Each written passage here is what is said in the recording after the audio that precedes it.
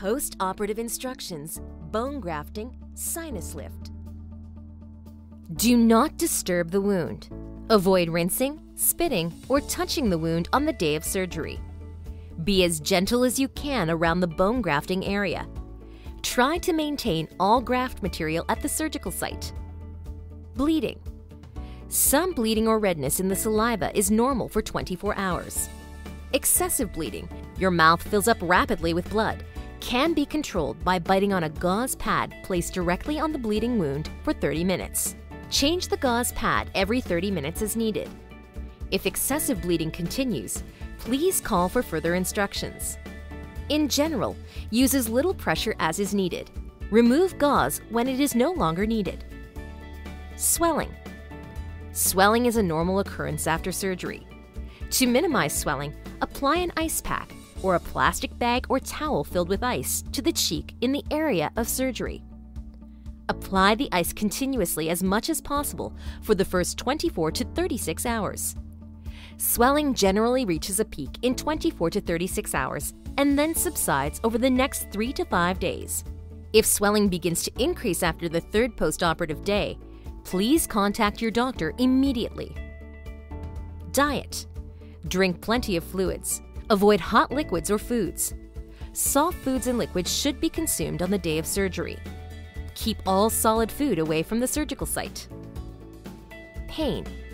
You should begin taking pain medication prior to the local anesthetic wearing off.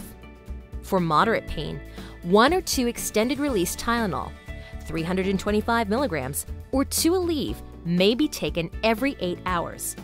No more than 2,600 milligrams per 24-hour period. Ibuprofen, Advil, or Motrin may be taken instead of Tylenol. Ibuprofen bought over the counter comes in 200 milligram tablets. 3 to 4 tablets may be taken every 4 to 6 hours as needed for pain. No more than 3,200 milligrams per 24-hour period. For severe pain, the prescribed medication should be taken as directed. Please note, if this prescription has Tylenol, APAP in it, see the above comments. Do not take any of the above medication if you are allergic or have been instructed by your doctor not to take it. This may include patients with liver or kidney disease. Antibiotics. Be sure to take the prescribed antibiotics as directed to help prevent infection. Oral hygiene. Good oral hygiene is essential for good healing. If you are given a prescription for Paradex oral rinse, rinse for 30 seconds and spit twice per day. Do not brush the 2 adjacent teeth on either side of the graft site for the first 7 days. After 7 days, you may gently brush the tooth surfaces of the adjacent teeth as long as the bristles don't disturb the graft site. You may floss normally, starting the day of surgery if comfortable. Activity. Keep physical activities to a minimum immediately following surgery.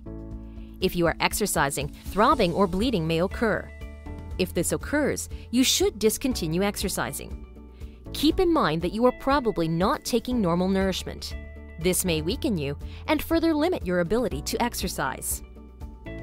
Wearing your prosthesis. Partial dentures, flippers, or full dentures should not be used immediately after surgery.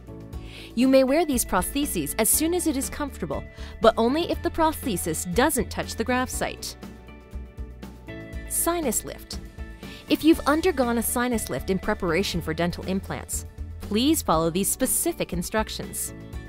The treatment was performed to increase the height of bone available for your implants.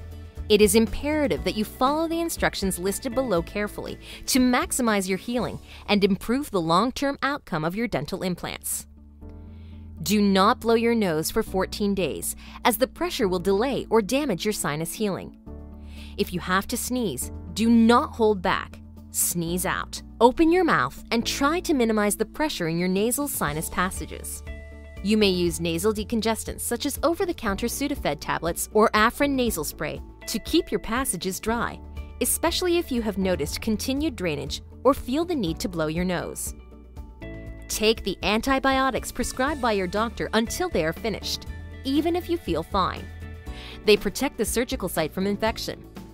Also, 1 or 2 servings of yogurt or an acidophilus probiotic tablet are recommended daily to reduce gastrointestinal complications such as diarrhea. Do not drink through a straw.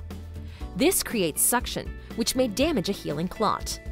You may drink out of a cup or bowl or use a spoon.